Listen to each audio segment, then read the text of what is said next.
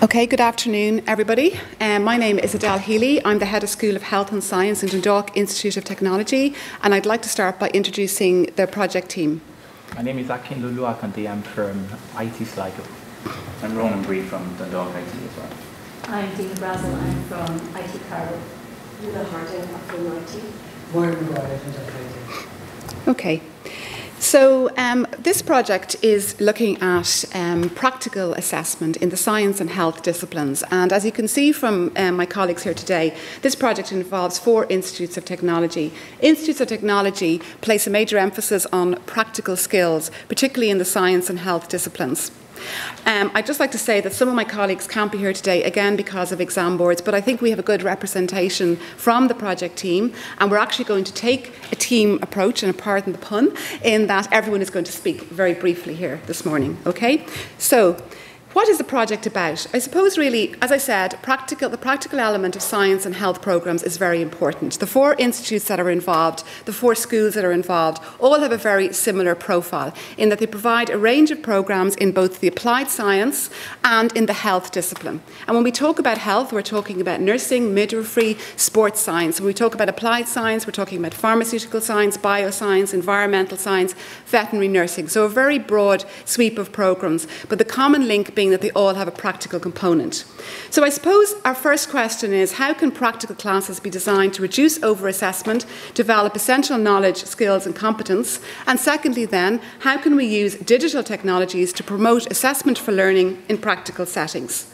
The project is made up of a very multidisciplinary team. Here today we have representatives at head of school level, teaching and learning units, and lecturers who are involved in the frontline delivery within our 4 schools. We have a number of key stakeholders. We have the project team, we have the academic teams within the 4 colleges that are going to be involved in the project as it progresses. The senior management team, the heads of school in the 4 colleges are leading the project. We also have close links with industry partners, with our learning and teaching units, with our library and our IT departments, and also, very importantly, the students play a key part in this project, and we'll explain that to you to the presentation as to where we listen to the student voice. There's 3 phases to the project. We essentially commenced the project in January, and I suppose we have nearly completed phase 1 already. And today we're going to talk about that in some more detail. So essentially the first phase was essentially to look at what are we doing at the moment, what's going on in the literature, what's the best practice out there. So we'll tell you a little bit this afternoon about the literature review, which is giving us information about the international best practice in this field. As I said, the student voice is very important. So our interaction with students and how we've surveyed students will give you some insight into that also. A big part of this is establishing a peer network of academics in the 4 institutes who are all involved in delivering practical programmes in science and health. So a big part of the initial phase of the project has been to bring all of those staff together, essentially to establish the network. And in the latter stages of the in the next phase of the project, we will be involving our industry partners in a more significant manner. The next phase of the project that we will enter into starting in semester is to then identify, on the basis of the output from phase 1, we'll have identified technologies which we want to evaluate and pilot across the 4 colleges, and we'll evaluate that and essentially assess their impact. And in the final phase of the project then, we will further disseminate the learnings for the project to the wider community, both nationally and internationally. So what we've done so far is we've established the governance of the project. We set up a project steering committee, which is made up of all of the different stakeholders that I mentioned to you there, and we have met on a regular basis, both using face-to-face meetings and also using virtual means such as Skype. We've established a student advisory committee, which is essentially a group of students in each of the 4 colleges who are going to form the major, I suppose, student voice that will inform the project. We've established a peer network of academics who are going to be the people who are going to be evaluating the technologies in the next phase of the projects. We've approximately between 6 to 10 academics identified across the 4 institutes of technology. What's significant about this is that they're from a wide range of disciplines, both the science and the health side, and that's a really important, I think, output from the project. We have identified which employers or industry we want to liaise with, and the next phase of the project will be to speak with them in a more detailed manner. And we've carried out a baseline report looking at what is the practical assessment techniques already ongoing in the 4 colleges. We've carried out a detailed review of best practices on practical assessment in the science and health disciplines, and my colleague Ronan will talk about that in a few minutes. We've carried out student surveys in 2 of the 4 schools, IT Sligo and Dundalk Institute of Technology, and Akin will talk about that in a few minutes. We got ethical approval to carry out those surveys, and the surveys will be carried out in the other 2 partners in the autumn. We have scoped out the industry survey, and we plan to have a project workshop next Monday, which is something that we hadn't envisaged, but it's we think, a very good output of the project that has developed as we've evaluated our progress over the last few months. So I'm going to hand over to Akin, who will talk about the student survey now. Okay, thanks. As Edel has already said, student voice is extremely important in this project. So we got ethical approval in 2 of the IoTs in Dundalk and IT Sligo, and the survey is a combination of TIC and open-ended questions. What we did was to pilot, first of all, to pilot the survey with the student representative before implementation. Sligo IT and Dundalk IT, we have already done ours. The other colleges will do theirs in September. We decided to go for the paper survey so that we can get a very good success rate in students feeling it. We went into their classes to do all of these things, and we had 55% success rate. The next thing that we want to do is just to go ahead and do it in the other ITs. Yeah, I'm going to hand you over to Renan to do. Thanks, Akin.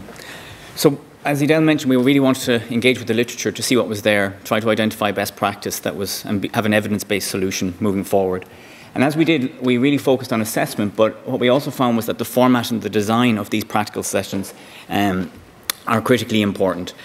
We need to create a powerful learning environment, essentially, in that practical sessions, and try and migrate from an expository style, which is quite uniform in many practical settings, to a more inquiry-based one. And I really like this quote from Gunstone and Champagne. It's nearly 30 years old, but minds-on as well as hands-on with regards to the design of these strategies. With regards to assessment and feedback, we tried to look at exploring alternatives to the kind of uniform ways that are in place. We wanted to try and, even with feedback, introduce feedback review time slots and dialogue, create dialogue, as Elizabeth Carnell has highly recommended. So the small boxes in the middle and the bottom row are just some areas we've identified. For example, practical preparation, getting people prepared for these practical sessions, putting them in context, making sure they're aware why a practical session is occurring and why it's being performed in such a particular way. Creating that in combination with quizzes and so on. We could do those to get them prepared coming in rather than just reading text. Video was one thing we really wanted to incorporate, and the literature backs that up, that customized videos before, during, and even after the laboratory or clinical skills session can be very beneficial for students. The literature does recommend putting in virtual labs, but really it's complementing the system. And our student engagement systems back that up, or sessions back that up. The students don't really want virtual labs on their own. They really see them as a complementary resource to the real thing.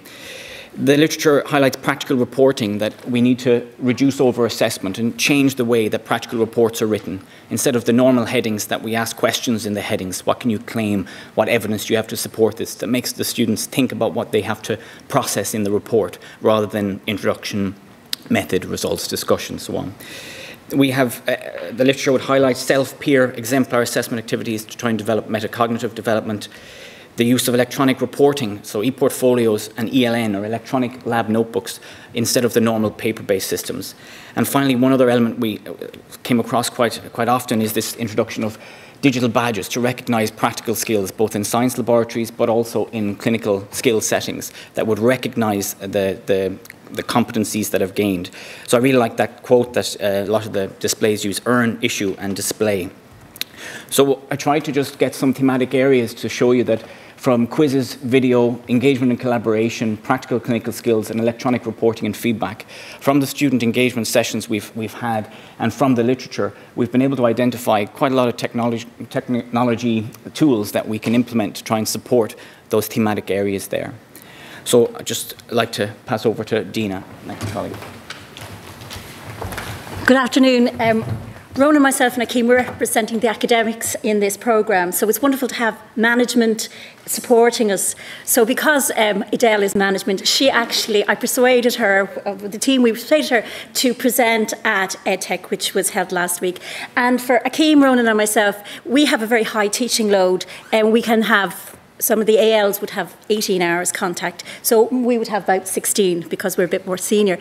However, we don't have opportunities to meet other colleagues, and often in our own institutions we may not know what's going on. So this was a fantastic opportunity to see what was happening and to see what the EdTech people were talking about.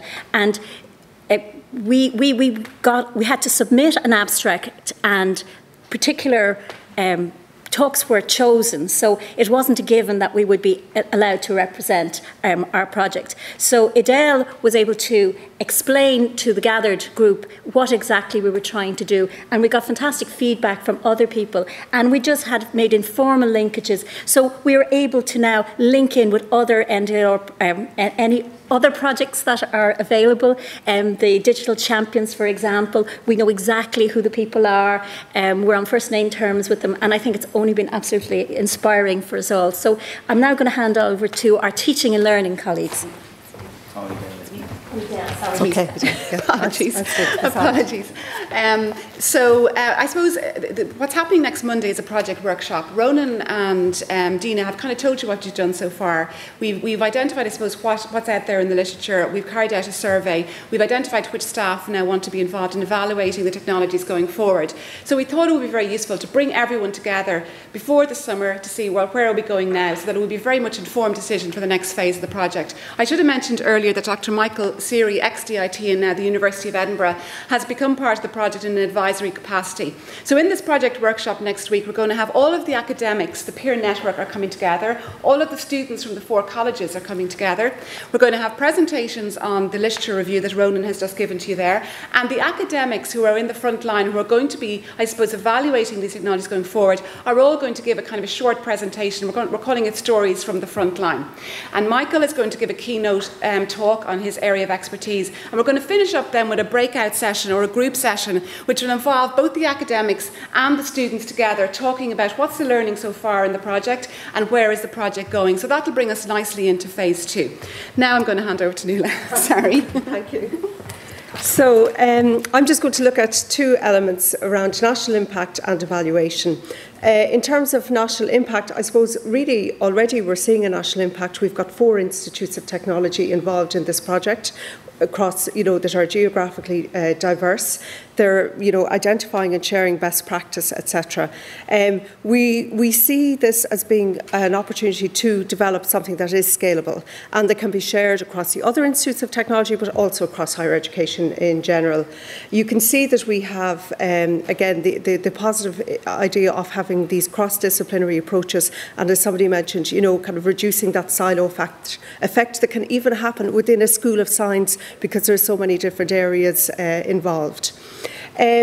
Listen to the student voice. I think we've shown evidence already. It's not just a token gesture. We have involved students from the very start through engagement sessions, through the survey, and also through the groups that we have set up to inform the project.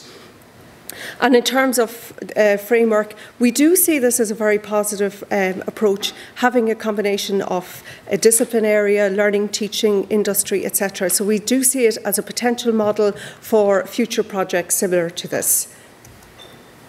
In terms of evaluation, we were very strong at the start that we didn't see evaluation as a bolt-on exercise. We see it as, we want to take a developmental approach, and there are examples already within the project of where we've adapted in order, because we're meeting the needs, that we've been informed about. So, for example, the student survey is one of those. We hadn't intended to do as an extensive a survey as has been undertaken. However, we see it being really positive in that the amount of data we will be collecting, particularly about how students use technology currently across the 4 institutes. The other one is the workshop, which was mentioned. Again, that has become a very much a collaborative approach between students, between all of the partners. In addition, we were delighted to get Dr. Michael Siri, who has published in this area, who has published in terms of the use of technology, and who has published particularly in terms of adapting practical teaching sessions. And finally, of course, we have our literature review, which is informing the process. Very finally, I know time is nearly up, so I will be really brief. Just in terms of how do we sustain it, this has been very important to us from the get-go. We never wanted simply to have little isolated pockets of innovation that didn't really go any further. So the top-down and bottom-up approach led by the heads of school, but working very much, taking advantage of activities that were going on the ground, things lecturers were doing, are key to embedding good practice for us. We have a strong collaborative relationship, and we're collaborating and engaging in continual dialogue with all stakeholders, and that is very important. The fact that we're using a strong evidence base and we're building on existing good practice rather than reinventing the wheel, hopefully will make the project more sustainable. We also have a strong focus on building capacity both among staff, among those of us who are involved from the non-lecturing sides, but also among students in developing assessment literacy. And within all the institutions involved, we have strong established CPD in the area of learning and teaching, which has already gone a long way to building capacity. We're also involved in other projects, other enhancement projects that are related to this. And there's been huge capacity built from them, which we're harnessing. So we're trying to harness what's there to move forward. As Nuala mentioned, the reflection and evaluation is ongoing, and again, hopefully that will help to make this sustainable. And we are going to, at a wider level, we are already beginning to disseminate and to engage more widely with the wider sector. So just to acknowledge the project team and all the institutions, as Adele mentioned, not everyone can be here today, but they're with us in spirit. So we hope that this is the end of the beginning rather than the beginning of the end, and thanks very much for listening to us.